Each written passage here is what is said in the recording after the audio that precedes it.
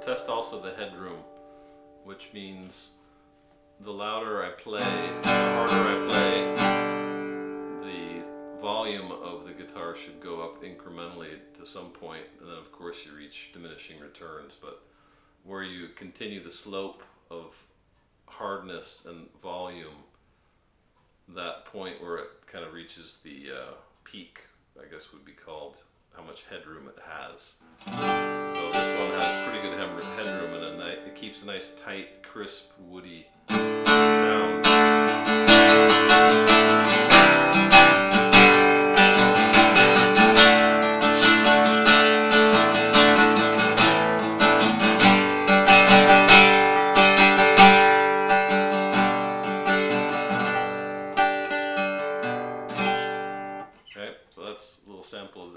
Epiphone sound. Decent headroom, good string balance. The volume of strings E to E comes through quite evenly. And then the Gibson.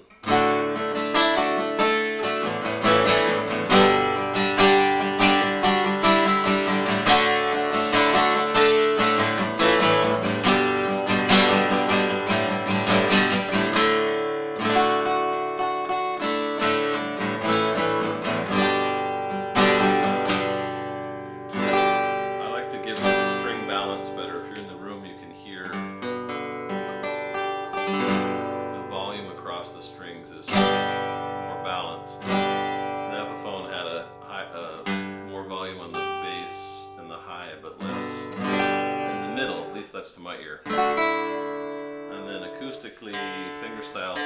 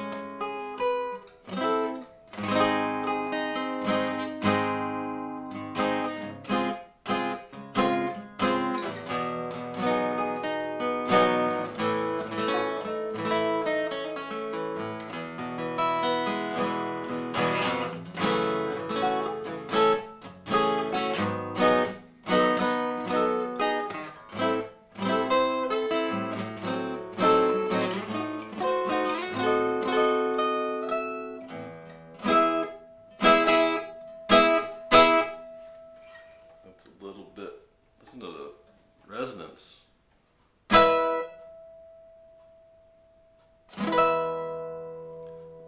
The sustain is much better on the Gibson, by the way.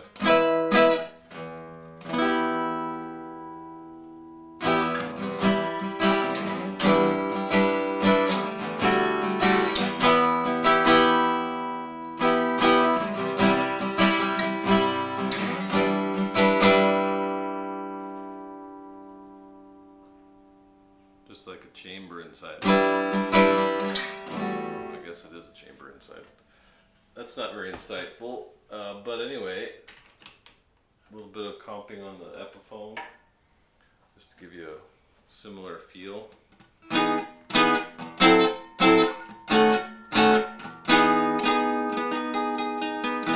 little more mid-barky on it.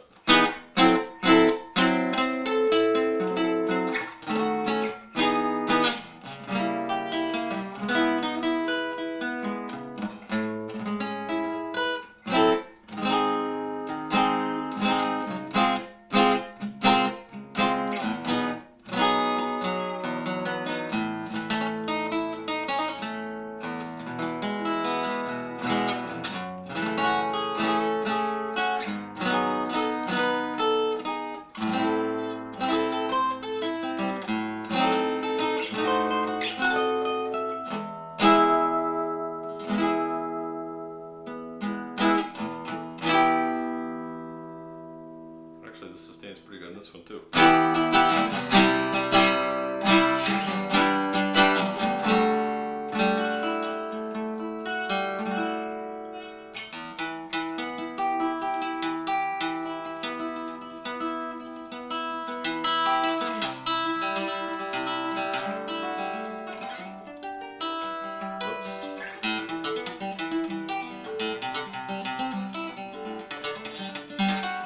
On this is lower than the Gibson. The playability is a little bit better.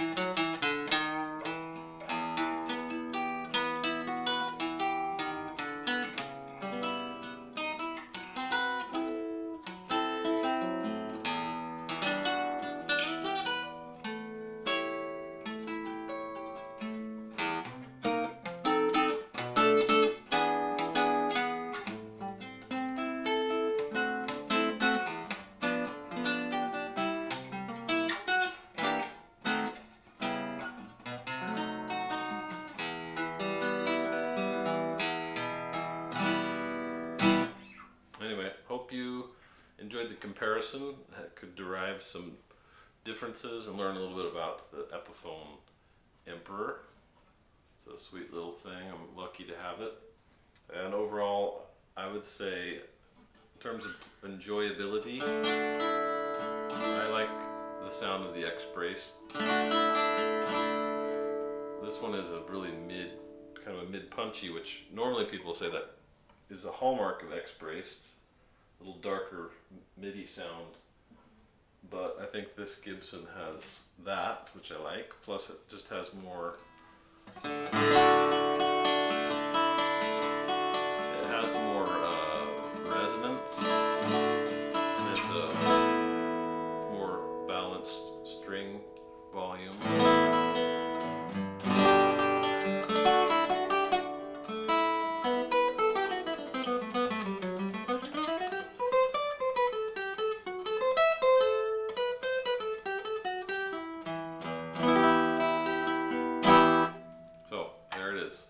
I will cut the video off here. Those who want to stop watching now, please do. There was one more request. Somebody said throw in an L5 just for comparison. So the rest of you can turn off, and I will just do a quick sound comparison of the 35 L5, which came from Norm's recently. It's the one with the interesting inlays. And it has a unique sound. It may not be in tune with the other guys.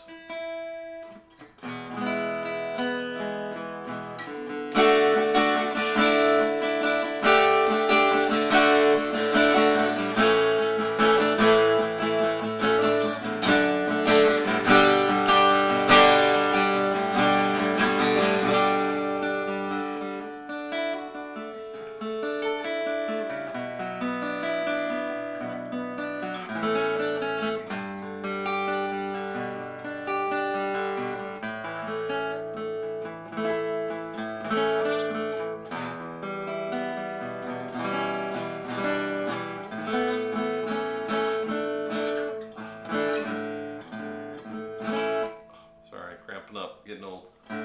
Anyway, that is the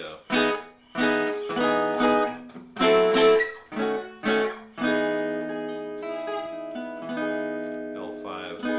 I think it's got decent projection. Certainly has the volume you need. I'm missing the low end, as you may be as well.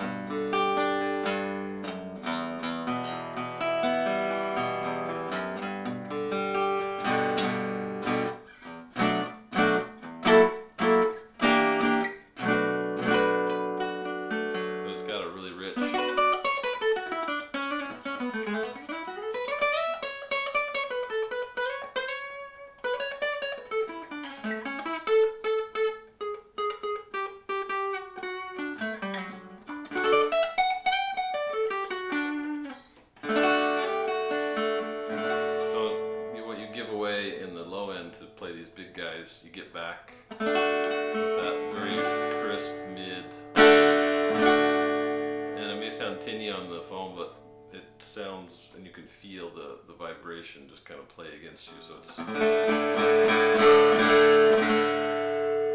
and these things sustain until the dogs come home or the cows come home. What is it?